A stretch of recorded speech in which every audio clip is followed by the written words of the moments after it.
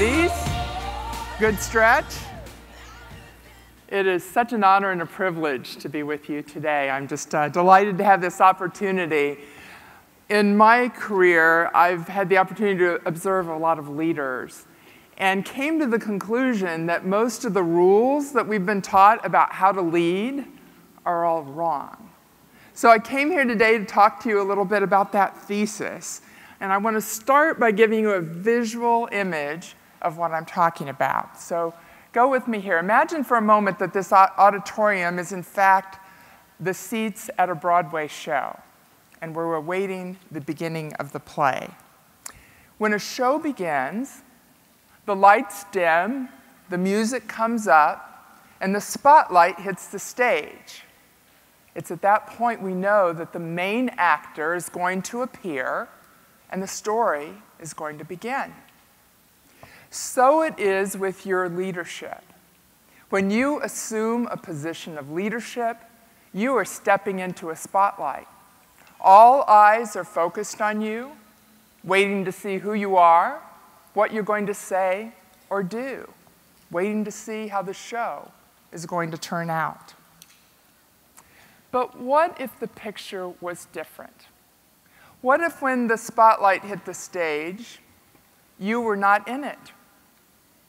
Well, the people would be pretty confused. They would wonder where you were, wonder if you didn't understand your role, until they noticed that you were actually walking back up to the light box at the back of the stage, and you were going to shift that spotlight to focus on those that you'd been called to serve them well, and to produce an amazing show.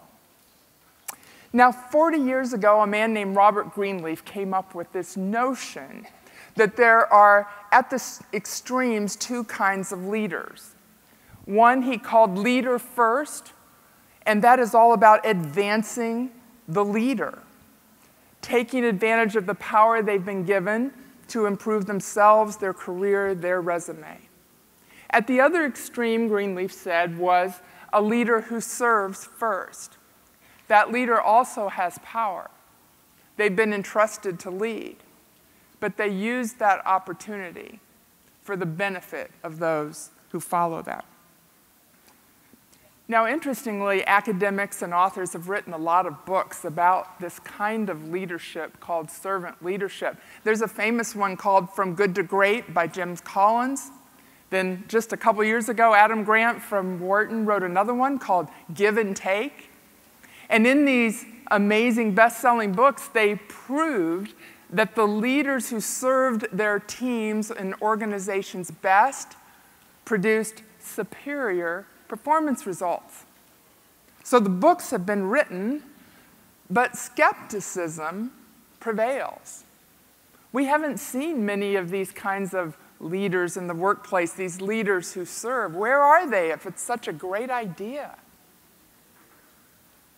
The leaders that we see in the marketplace, we say, well, those are the ones that create results, and these servant leader people, well, maybe they should run our charitable organizations. Because, of course, nice guys and nice girls finish last, right?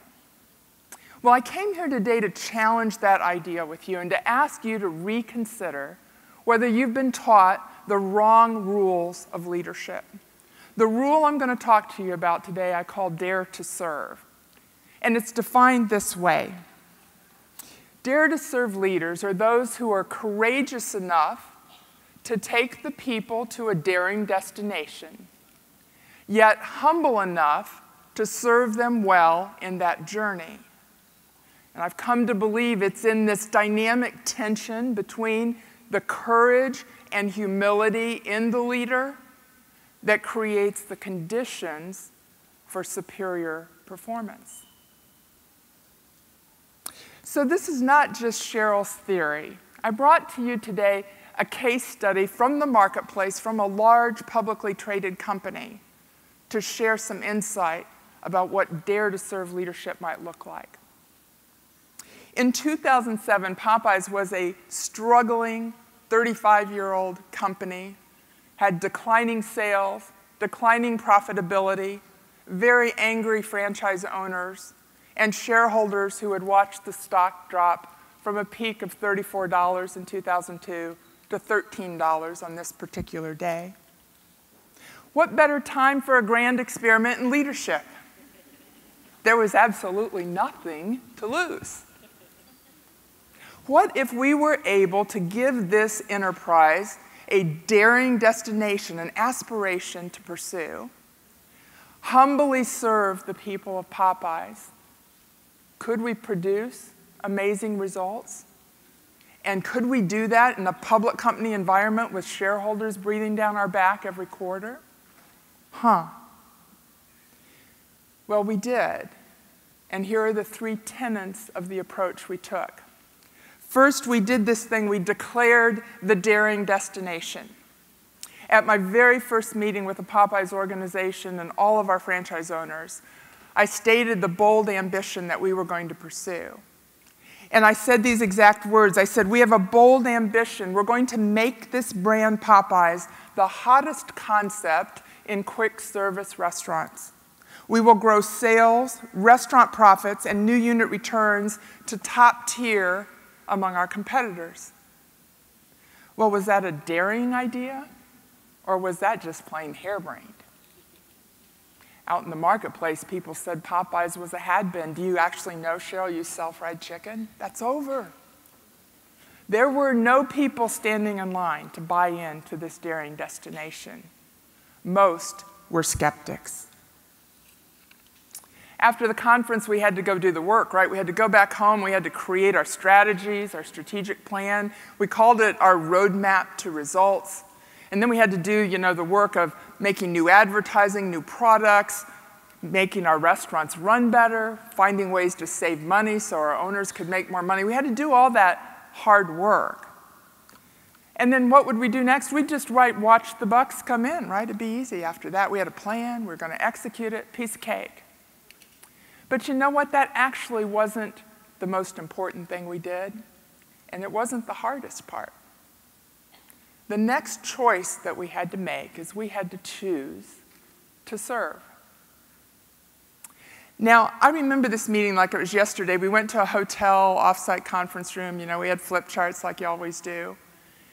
And we started talking about what kind of leaders we wanted to be for Popeyes. And we stumbled upon this question of whom would we serve? And we started writing things on the flip chart. Well, we'd have to serve those shareholders. They're not all that happy. And we'd have to serve, the employees. They are important because, what about the guests? We have to serve the guests. We have these regulators in Washington. Then we have these accountants that look over our books. And we have bankers that loan us money. Oh, my goodness. Who should we serve? We landed on a decision to serve our franchise owners as our first and foremost priority. We said, you know what? These franchise owners in our business, what a franchisee does is they borrow money and they build a Popeyes restaurant, and then they hire and train everybody, and then they serve the guests, and then they give back to the communities where they live. We said, I think they're pretty important people. What would happen if we measured our success by their success? Well, that sounds maybe kind of obvious, and of course, Cheryl, you'd serve those people. Those are your customers.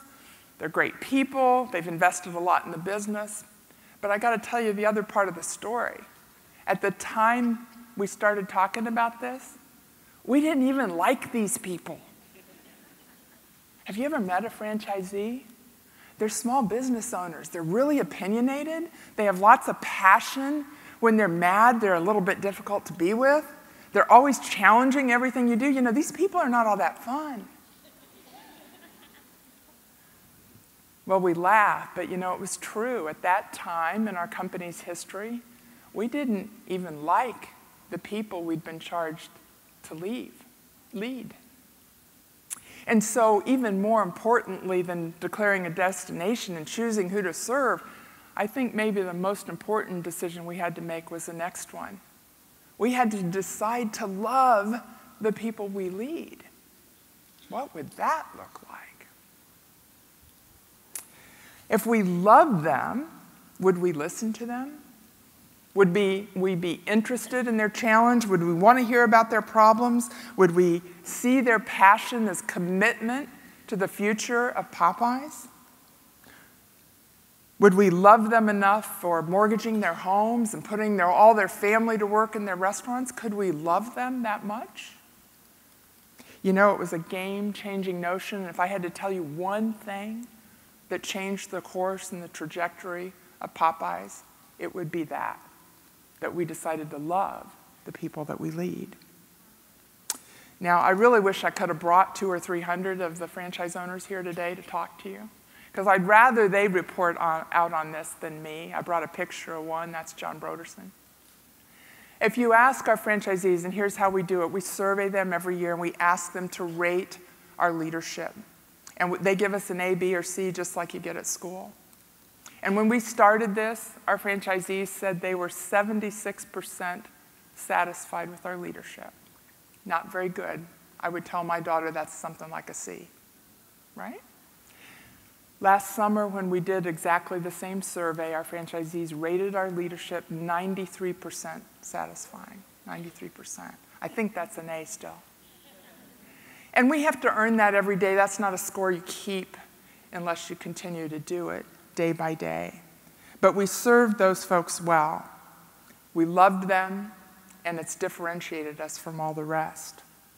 Now, there's a third and final step that doesn't often get discussed, and that is we actually delivered results for them. I draw your attention to this because if we hadn't delivered results at Popeyes that benefited those franchise owners, there's a really good chance I wouldn't be here today to talk to you, right?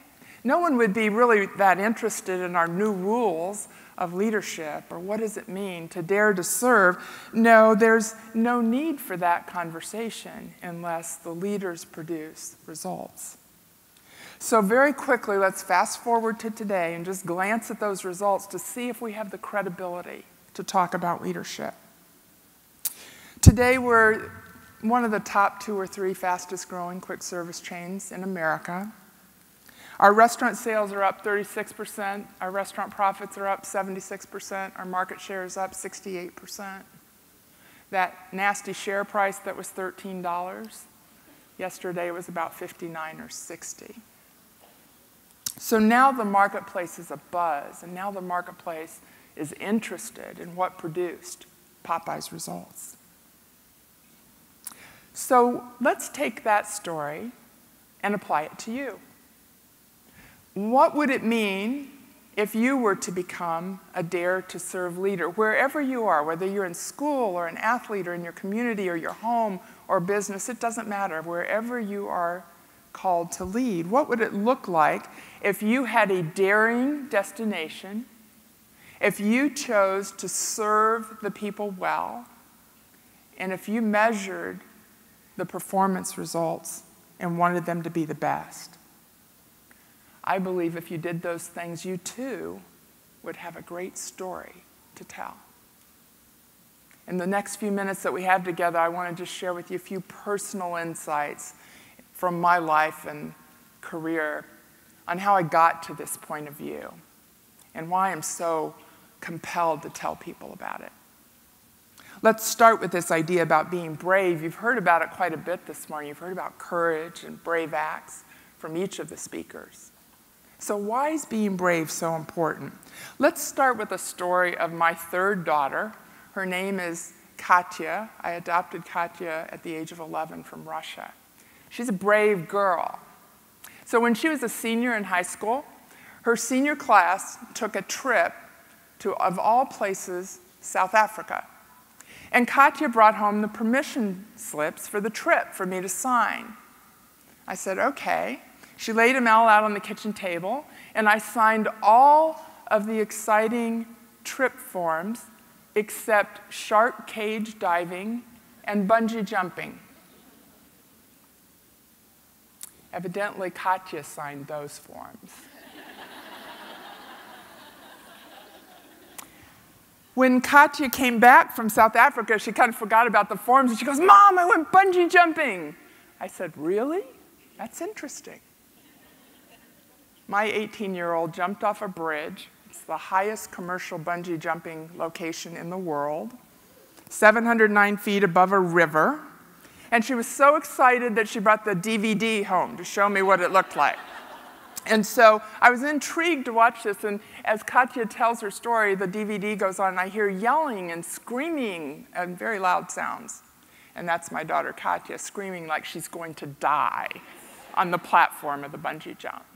I could relate to that. I think if I'd been on that platform, I would have died right there. But not Katya. Katya went on and completed the jump and had a story to tell.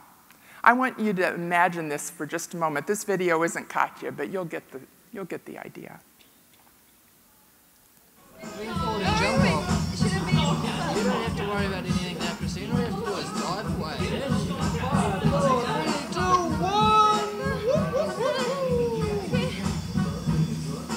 Good, about take a nice deep breath in, Christina. Focus on a rock on the hill. This time round, get over it for a second. Now get 1, lean forward.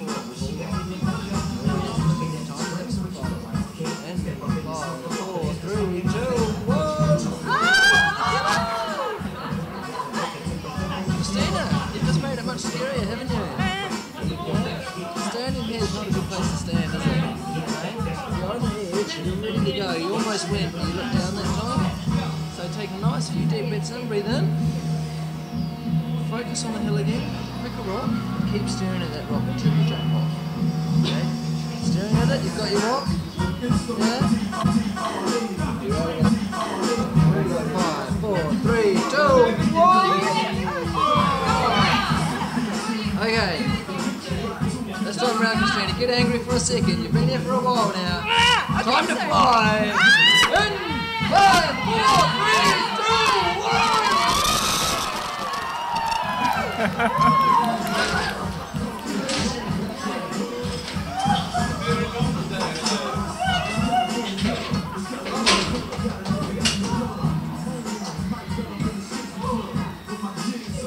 That video still gives me goosebumps every single time I see it. Now, I've already admitted to you, I am completely adverse to physical risk-taking, wouldn't have done that for any amount of money. But I'll tell you what, it intrigued me. I wanted to know more about brave and crazy people. And it turns out there is another academic piece of research. This is a very small study, but it's really cool, done by a couple of Australians named Brymer and Oates. And they actually studied people who do stuff like this. And they looked at people who do things like base jumping, waterfall kayaking, big wave surfing, mountaineering. And they found this really interesting finding. They found that the people who do these things are transformed in 2 ways. They become more courageous, and they become more humble. Now, apparently, pursuing things that have a real chance of death builds your courage. That kind of made sense to me, right? If you keep jumping off buildings, you're eventually going to think that's normal. However, the humble part was not as intuitive to me. But it turns out that if you do brave things, you are humbled, because you start to realize you're not in control of all the outcomes, and it's not all about you. Dare to serve leadership is this same paradoxical thought. It takes immense courage and a deeply humble soul all at the same time, because the leader does have to call out a brave, daring destination for the people, and then come alongside them, but not knowing how it's all going to turn out. That's the tension of the uncertain outcome married to the daring destination that leads to great things. So first we have to be brave, and then second, we have to serve others well. What does that look like? I think most of us are skeptics about this idea that serving others well is part of leadership, and I think I was too. For 20 years, my leadership philosophy was summed up in these words: I am a leader who thinks like a man, acts like a lady, and works like a dog. Sum total, that was my philosophy.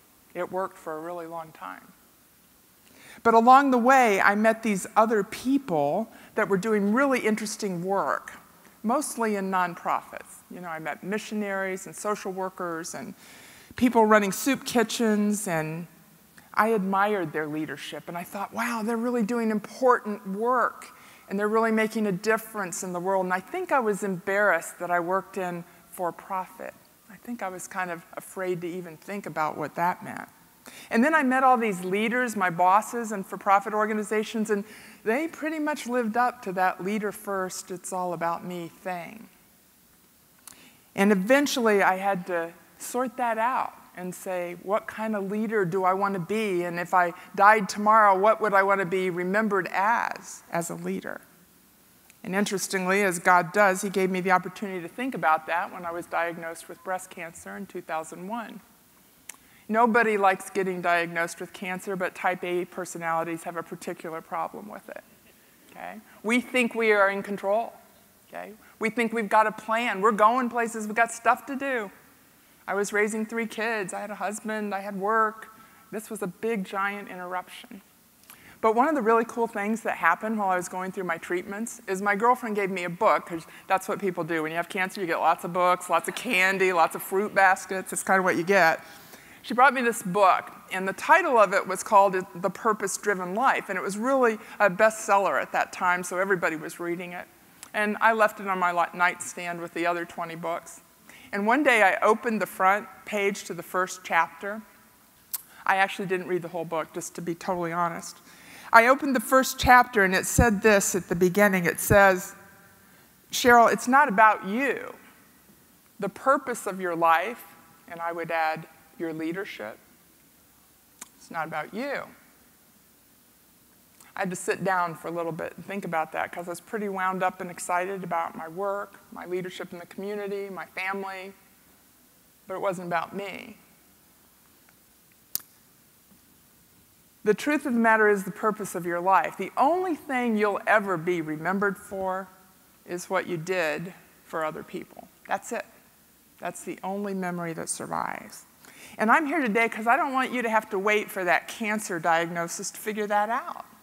I want you to know it today. Serving others creates the best environment for work, for love, for family that there is. And it's your only chance of leaving a legacy.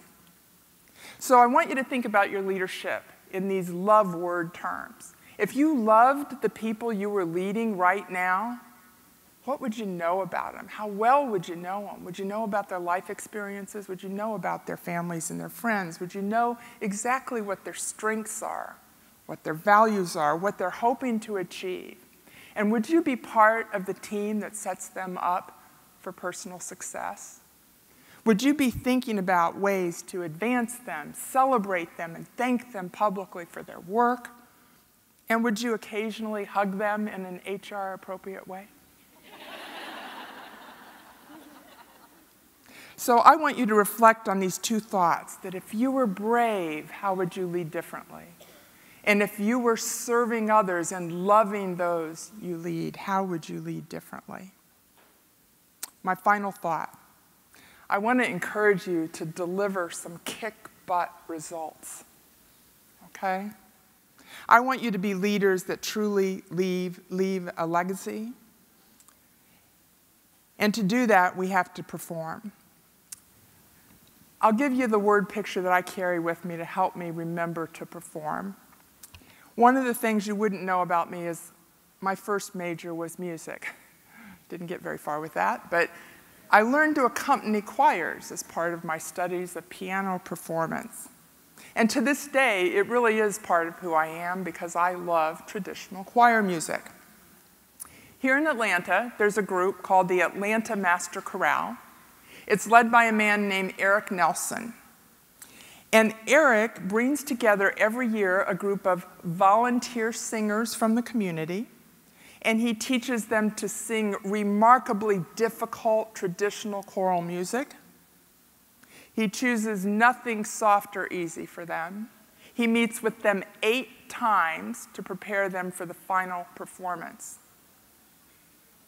The results he delivers are a thing of beauty, and I want you to take a look now at what volunteers can do with 8 rehearsals. Glory,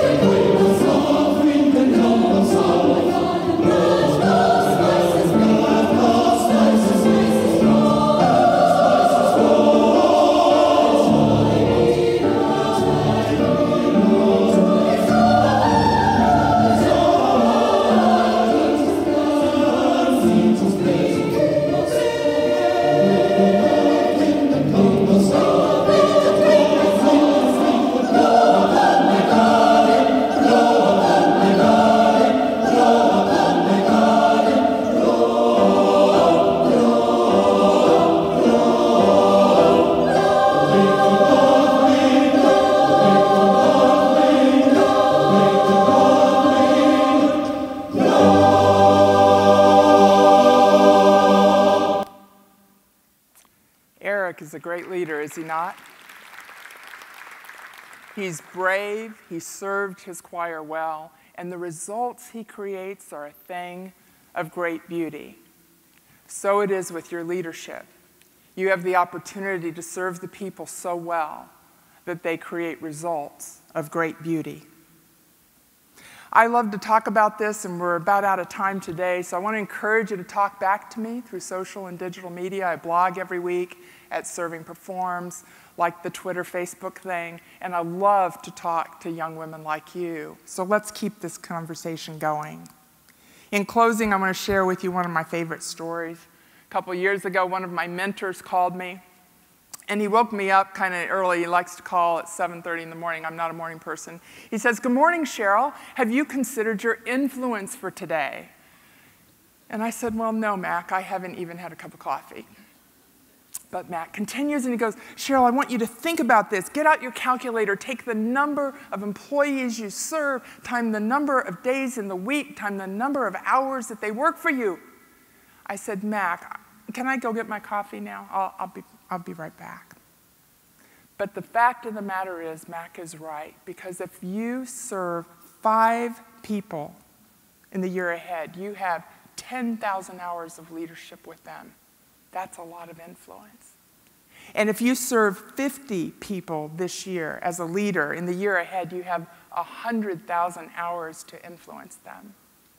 And of course, if you have 500 people looking to you for leadership, you have over 1 million hours with them.